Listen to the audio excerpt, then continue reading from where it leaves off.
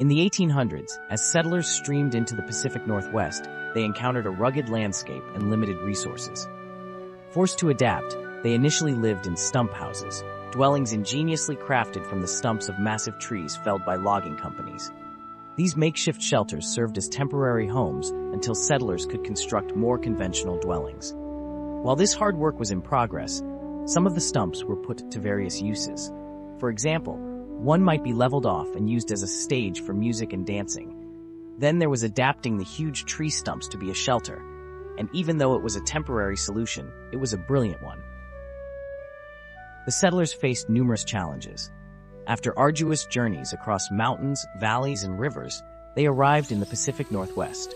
Their priorities included finding resources to build homes and securing food. Growing crops and tending to livestock became essential tasks. The loggers had already cleared parts of the dense forest, leaving tree stumps behind. Resourceful pioneers saw an opportunity. They hollowed out the stumps, creating thick walls. Crafting solid roofs, cutting doors and windows, and installing stovepipes required patience and effort. Some stump houses even had 2 or 3 stories, equipped with everything a family needed. It was not unusual for people to turn their trusty stump dwelling to another purpose, such as housing livestock, after they had moved out to a conventional home.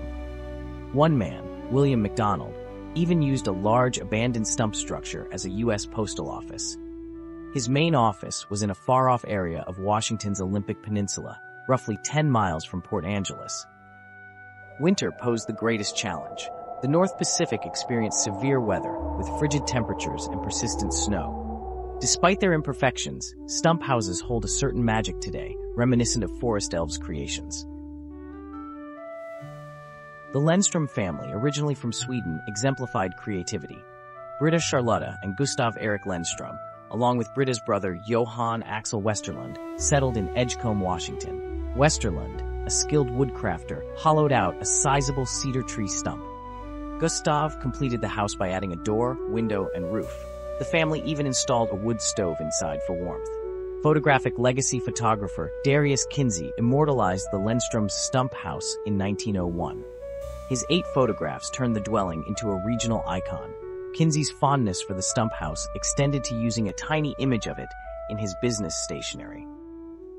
If you're like me and enjoy learning about the more bizarre aspects of history, please subscribe to the Uncovered Enigmas channel for more content to satisfy your craving for all that's strange but true. Thanks for watching. I hope something good happens to you today, and may you never have to live in a tree stump. Peace.